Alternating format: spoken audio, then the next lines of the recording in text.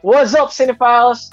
I hope you guys are doing well. For today, we are going to review Netflix's latest true crime documentary series, Tiger King: Murder, Mayhem and Madness, directed by Erik Goode and Chaiklin. You know what? I think this is the biggest distraction out there that we can have. This documentary has 3 subtitles in it. It has Murder, Mayhem and Madness.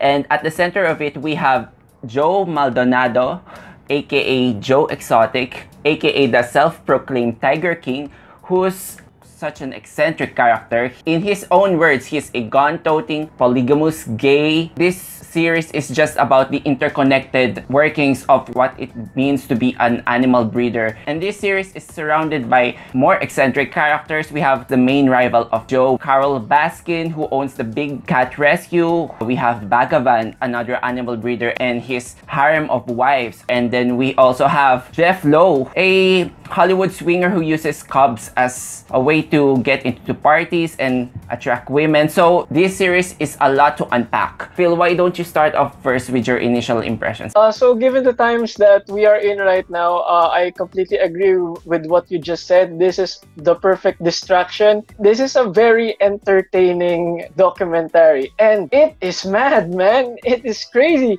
Things that are happening here is just really insane.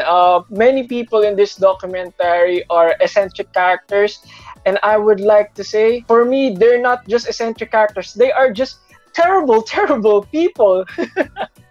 And you just see these terrible people going against each other. For the first episode, you're gonna think that one side is somewhat of a good person, but you're gonna find out down the line that she's not entirely really innocent either. That's one of the most entertaining aspects in this documentary, is that each person involved in this crazy story is, besides not innocent, they have so much dirt against each other that they kept throwing against each other.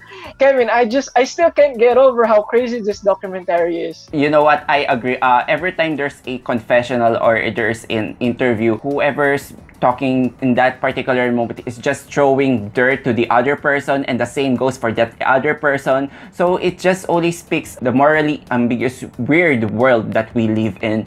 These directors, they can easily turn this into a true crime theme, but you know, fusing it that reality TV, it really makes for a compelling and gripping television. It almost feels like a guilty pleasure way. Like, are these characters real? But then when you're shown the footages, the testimonials, the phone recordings, this actually happened and these characters exist in this world. It's such a complicated mess. It's a huge pile of mess. It all starts with episode 1. I think it's more about animal rights. As the series progresses, those tigers, they're constantly on screen, but they quickly fade into the background. The main attraction here are the characters here. It's about the power struggle, the vanity, pursuit for fame. It's comedic and tragic at the same time. I was questioning on the first episode, like, it feels too unfocused. Where is this series going? We are so introduced with so many plot lines. I just realized as I continue to watch that whole tone of the film is just a mess. It definitely switches from humorous to really something dark. If you're an animal lover, or if you're that kind of activist fighting for animal rights, you're really gonna have a tough watch here. This series is really gonna anger you, because like what you said, at the beginning, you're gonna think that this series is really going to the direction of having a message about animal rights. But then the animals, they kind of got neglected when the crap hits the fan, when things get really complicated, when they were having their fights, their legal battles for the power. So who should end up with the zoo? Very quickly, the animals are just something to be used for so that they can earn their money. It became about capitalism really fast. That is going to really upset all those animal lovers out there. But really, in terms of true crime documentaries, my favorite true crime of documentary of all time, excluding the movies, is Making a Murderer and The Keepers. I don't think that this series really reaches that height in terms of engrossing you into this story. But man, Kevin, man, this is just really entertaining watch that you can't help but, even though though that it's not really deep, everything crazy just keeps you hooked about this series, and you just can't stop playing that next episode. Yeah, I agree. When it comes to the portrayal of the crime, it's not exactly as mind-boggling and as groundbreaking as the other crime documentaries that you've probably seen, but what makes this outstanding is really the infusion of the dark humor and really the choice of the directors to paint this interconnected world of big cat breeders where each one have their own share of betrayals and double crossing in this big industry. This documentary doesn't really lean on to either of the characters, and you can clearly see that there is hypocrisy playing on these characters. It's just a surface level that these seemingly caricatures, but they are real people. Joe Exotic, he's a moonlight country singer. He makes these silly music videos and he does this violent death threats against his main rival, Carole Baskin, who's the self-proclaimed Mother Teresa of the cats. But on the other hand, looking at the conditions of her zoo, it's clearly subpar, and there's also tied rumors about the disappearance of her husband, of how she allegedly fed her husband to the lions. The series is very much self-aware that these characters have their intention to preserve wildlife, and as their ambitions and jealousy drive them, it suddenly became about money and power. I felt like there's a big paradox while I'm watching this. You're watching a series about them exploiting animals, but then does it mean you're also patronizing that exploitation by watching that series? And also, I can think of Joe Exotic as the metaphorical tiger here, that he's the one being exploited, like all his dirt is shown for the public to see. But I guess that's the nature of every documentary, that you have to lay it all out. By the way, I also want to commend the documentary filmmaking, because if you think about it, the narrative happening here is not really all too meaty compared to others. The documentary filmmakers edited this documentary into something of an entertaining watch. They really made use of all these eccentric characters,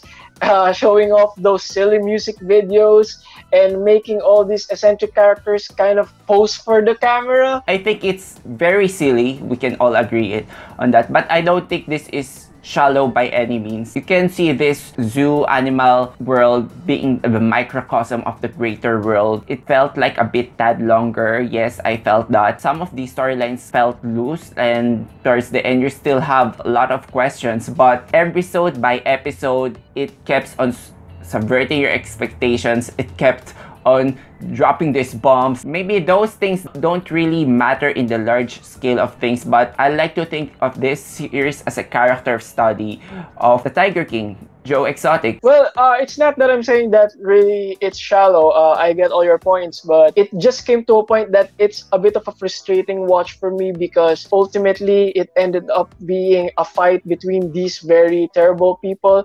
And I agree with what you said to your point. 7 episodes, I think they could have trimmed this to 4 or 5. Okay, I totally get what you're feeling, that by the end of this series, you felt like you ate junk food, because you're asking what's the nutritional content you're gonna get from this. And going back to the point that maybe this could have worked better with shorter episodes, I can't really blame the directors, however, because they have a lot of salacious content to be put in here, and that's something really hard to resist. And if that's gonna make noise, then good for them. So should we conclude? Yeah, go Kevin, go ahead. As I've said, Tiger King, Murder, Mayhem, and Madness is probably the crazier thing you're gonna watch, aside from the crazy thing that's happening right now in the world. It's a fascinating character study. It feels tragic and comedic at the same time, and you know, I didn't really expect for the reality TV element to work well with a crime aspect of it. You know, it has a lot of things to say. Some of them might get lost in the way. Some of this won't sit well with the viewers, but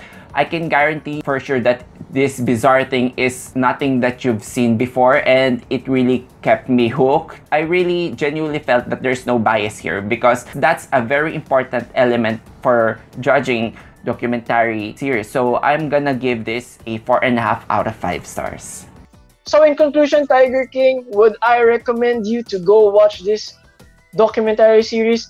Yeah, of course I would. It is very entertaining to watch. You're gonna meet very eccentric characters that you don't even know people like that exist. So many crazy things that are going to happen here is going to amaze you that it can happen in real life.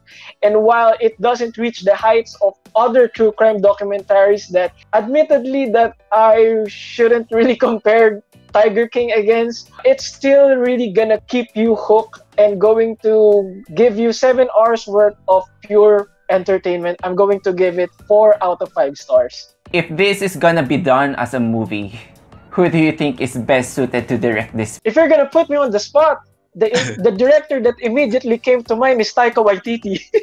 Okay. You know what? I think Taika Waititi is gonna be a perfect director to direct a film about these very eccentric people because Taika Waititi himself is a very eccentric person. I can also see Quentin Tarantino or Martin Scorsese directing the heck out of this. This is just a gold material for every film production company to work on. So I really hope the legend of the Tiger King lives on.